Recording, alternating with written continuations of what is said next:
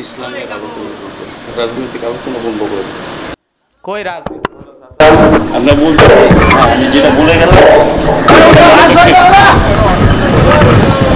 আপনি বলেন।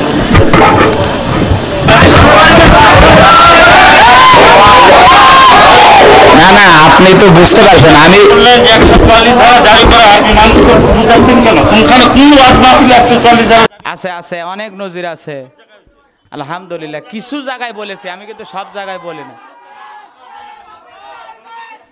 না চাচা, আমি কিন্তু খারাপ বলি নাই, কিছু জায়গায় বলেছি, আমি কিন্তু কিছু জায়গায় উল্লেখ করেছি, হয়েছে কিছু জায়গায়।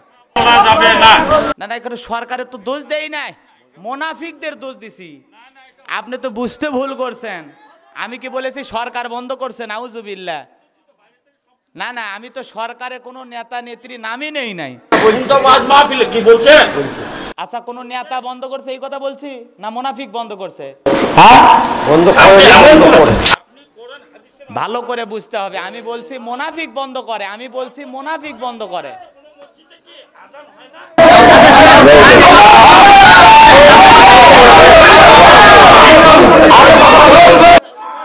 বসেন বসেন, রাগ করেন,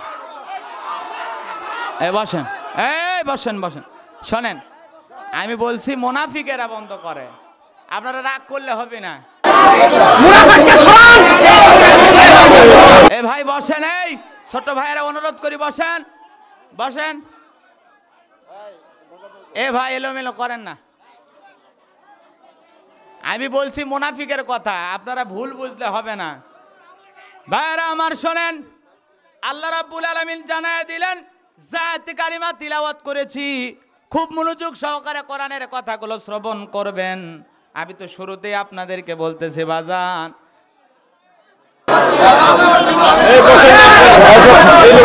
একটু বসেন ভাই, বসেন। ভাইরা বসেন, কোনো সমস্যা নাই, কোরআন শোনার জন্য আসছেন না, যত কষ্ট হয় আমলে আলেমদেরই হবে, আপনাদের সমস্যা নাই, বসেন। আপনারা সাধারণ মানুষ, আপনাদের কোনো সমস্যা হবে না। আজকে বাংলার জমিনে কি হয় আপনাদের সব জানা আছে। বসেন বাজান, বসেন, একটু বসেন। ভাই আমার কথা কি শুনবেন না আপনারা? তাহলে বসেন, আমার এই ছোট্ট অনুরোধ রাখেন, এলোমেলো করেন না, সবাই বসেন। আমার ভাইরা, আল্লাহ রাব্বুল আলামিন যে আয়াত কালিমা তিলাওয়াত করেছি, খুব মনোযোগ সহকারে কোরআনের কথাগুলো শ্রবণ করবেন। ভাই বসেন। আল্লাহ জানায় দিলেন, ইয়া আইয়ুহাল্লাযীনা আমানু তাকুল্লাহা হাক্কা তুকাতিহি ওয়া লা তামুতুন্না ইল্লা ওয়া আনতুম মুসলিমুন। সূরা আলে ইমরান আয়াত নাম্বার 102। আমার আল্লাহ রাব্বুল আলামিন জানায় দিলেন, হে ঈমানদারগণ, হে মুমিনগণ, আল্লাহ রাব্বুল আলামিন জানায় দিলেন, হে ঈমানদারগণ, আমি আল্লাহকে ভয় করো যেমন ভয় করা দরকার। আল্লাহ রাব্বুল আলামিন জানায় দিলেন, খবরদার তোমরা মুসলমান না হয়ে মৃত্যুবরণ করো না। আল্লাহকে ভয় করে মুসলমান না হয়ে মরা যাবে না। এই কথা কার? আরো জোরে বলেন, কার? মুসলমান ভাইরা আমার, আজকে খুব খেয়াল করে শুনবেন, আমি আপনাদের সামনে গুরুত্বপূর্ণ কিছু কথা বলবো বাজান। কি সমস্যা, এলোমেলো করলে তো। ভাই বসেন বসেন, এলোমেলো করেন, আপনারা বসেন। এই কথাগুলো স্লিপের মাধ্যমে বললে ভালো হতো।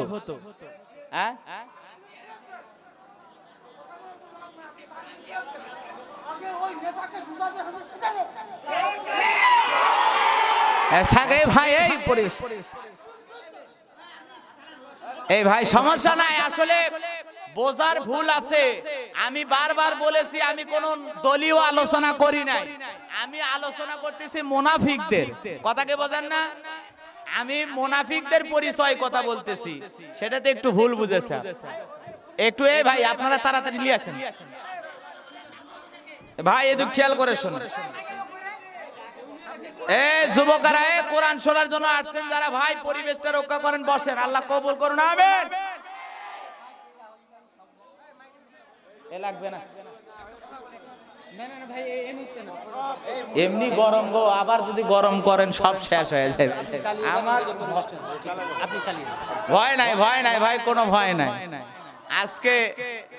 আজকে শোনেন, কোরআন শোনার জন্য আপনারা আসছেন, ওনাদের বোঝার একটু সমস্যা, এজন্য ভুল বুঝে উল্টাপাল্টা কথা বলেছেন। যাই হোক, তাও ওপেনে বলা ঠিক নয়। হ্যাঁ আমার ভাইয়েরা,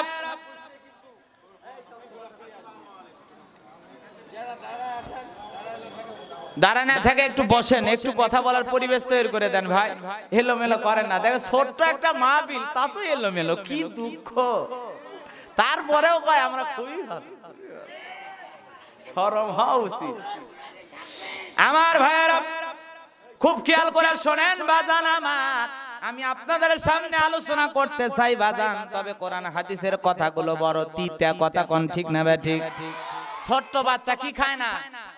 ট্যাবলেট খায় না, কথাকে বোঝা যায়। বাবা যায় বলতেছে আমার ছেলে অসুস্থ, ডাক্তার সাহেব করে একটা ঔষধ দেন। তখন একটি খেয়াল করে শোনেন, ডাক্তার ডেকে বলতেছে ভাইজান একটাই উপায় আছে, আপনি ছেলেকে ট্যাবলেট খাওয়াইতে পারবেন, ধরেন ট্যাবলেট নিয়ে যান। বাবা এবার ট্যাবলেট নিয়ে এসে ছেলেরে খাইতে দিয়েছে, ট্যাবলেট ছিল তিতা, ছেলে ফেলে দিয়েছে। পরের দিন ডাক্তারের কাছে যা বলে, ডাক্তার ভাই ঔষধ ছিল তিতা, আমি ছেলের পিতা, বলেন না কিভাবে ছেলেকে ঔষধ খাওয়াবো? তখন বললো ভাইজান একটাই উপায় আছে, ঠাকুর গায়ে রোজ হোটেল রেস্টুরেন্টে সেখানে মিষ্টি বিক্রি হয়, ওখান থেকে মিষ্টি কিনা, মিষ্টি একটু ফাঁক কইরা ওর ভিতরে ট্যাবলেট ঢোকায় ছেলেরে খাইতে দেন, দেখবেন মিষ্টিও খাওয়া হবে, কথাকে বোঝেন না, ট্যাবলেটও খাওয়া হবে। এই কথা যখন বুঝাইয়া দিল আমার ভাইয়েরা, তখন বাবা এসে ছেলেকে মিষ্টি খাইতে দিয়েছে, ছেলে তো মিষ্টি খাওয়ার শেষ, বাবা এসে খুব খুশি, ছেলেকে জিজ্ঞাসা করে বাজান মিষ্টি খাইছো? বলে হ্যাঁ বাবা খাইছি। আবারও জিজ্ঞাসা করে বাজান মিষ্টি খাইছো? বলে হ্যাঁ বাবা মিষ্টি খাইছি, কিন্তু মিষ্টির ভিতরে যে ট্যাবলেট ছিল ওইটা খাই নাই। তা আমাদের সমাজের মধ্যেও একই অবস্থা, কথা ঠিক না বেটি? হুজুর ওয়াজ করেন কোনো সমস্যা নাই, যখনই বলা হয় তিবিয়ান আর লিকুল্লি শাই, মানব জীবন পরিচালনা করার জন্য রান্নাঘর থেকে পার্লামেন্ট পর্যন্ত যা যা দরকার দিয়েছেন বিশ্ব সরকার, তখন কিছু মুসলমানের এই ট্যাবলেট মার্কা ওয়াজ সহ্য হয় না, কথা ঠিক না বেটি?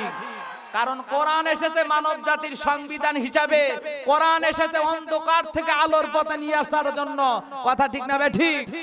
কোরআন এসেছে আপনাকে আমাকে মুক্তি দেবার জন্য, কোরআন এসেছে আপনাকে আমাকে জাহান্নাম থেকে বাঁচানোর জন্য, কথা ঠিক না বেঠিক? এজন্য কোরআনের বিরোধিতা করা যাবে, ইসলামের বিরোধিতা করা যাবে। মুসলমান দাবি করবেন, ইমানদার দাবি করবেন, আর কোরআনের মাহফিলের বিরোধিতা করবেন, কঠিন কালেও জান্নাতি হতে পারবেন না। আমার ভাইয়েরা খুব খেয়াল করে শোনেন বাজান আমার, যে আলোচনা আমি আপনাদের সামনে করতে যাচ্ছিলাম, যারা ইমানদার তারা কাকে ভয় করবে? আরো জোরে বলেন কাকে? আমার ভাইয়েরা খুব খেয়াল করে শোনেন, এই কোরআনের আকর্ষণে, এই কোরআন শোনার জন্য এমনও মানুষ আছে পৃথিবীতে, যারাই কোরআন শোনে তারাই কালেমা পড়ে মুসলমান হয়, কথা কোন ঠিক না বেঠিক? আল্লাহর একজন ওয়ালি, নাম তার হাসান বসরি, আল্লাহর গোলাম, সূরা ইখলাস তিলাওয়াত করে তার দামেস্ক শাহী মসজিদের ভিতরে বয়ান করতেছেন, কোরআন দিয়ে ওয়াজ করতেছেন। সূরাটির নাম হলো সূরাতুল ইখলাস। কি নাম?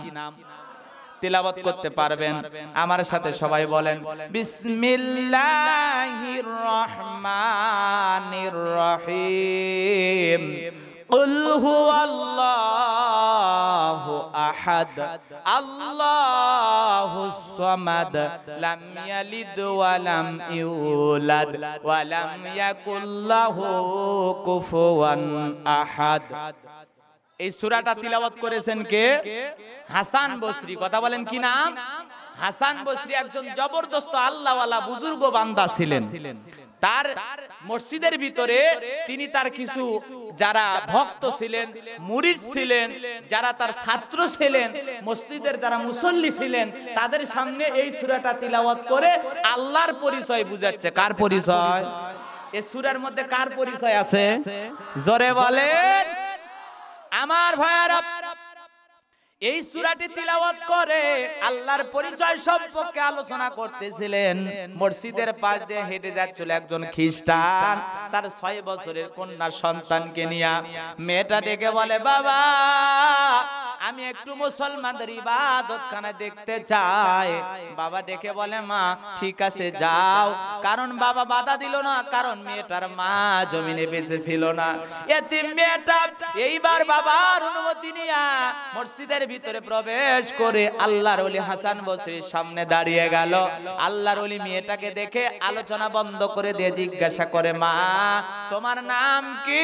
মেয়েটা ডেকে বলে, ও হুজুর আমার নাম হলো বাবেলা। দেখে বলে, মা তোমার বাবার নাম কি? মেয়ে উত্তর করে বলে, আমার বাবার নাম হলো আদনান। এইবার আল্লাহর ওলি হাসান বসরি ডেকে বলে, মা গো মা তুমি কেন মুসলমানদের ইবাদতখানায় প্রবেশ করেছো? তুমি কোন ধর্মের মেয়ে? এইবার মেয়েটা উত্তর করে বলে, আমরা খ্রিস্টান ধর্মের মানুষ আর মুসলমানদের ইবাদতখানায় প্রবেশ করেছি। আপনি যখন সূরা ইখলাস তিলাওয়াত করে আল্লাহর পরিচয় সম্পর্কে আলোচনা করতেছেন, এই আলোচনার আওয়াজটা যখন আমার কান পর্যন্ত পৌঁছে গেছে, তখন আমি কোরআনের আকর্ষণে মসজিদে প্রবেশ করেছি। আমি ওই আল্লাহর পরিচয় জেনে কালেমা পড়ে মুসলমান হতে চাই। বলেন সুবহানাল্লাহ। মেয়েটার এমন বক্তব্য শুনে আল্লাহর ওলি হাসান বসরি ডেকে বলে, মা গো মা তুমি যদি কালেমা পড়ে মুসলমান হও, ও মাই ছোট্ট বয়সে মানে মুসলমান হইবা মা, ভবিষ্যতে যদি তোমার বিপদ আসে তুমি কি সহ্য করতে পারবা? আল্লাহর ওলি যখন এই কথা বলল, মেয়েটা ডেকে বলে, ও আল্লাহর ওলি আল্লাহকে মানতে গিয়ে ইসলামকে মানতে গিয়ে যদি জীবন দেওয়া লাগে আমি মেয়ে জীবন দিব, তবু আল্লাহর পথ আমি ছাড়বো না। জোরে বলেন না ভাই সুবহানাল্লাহ।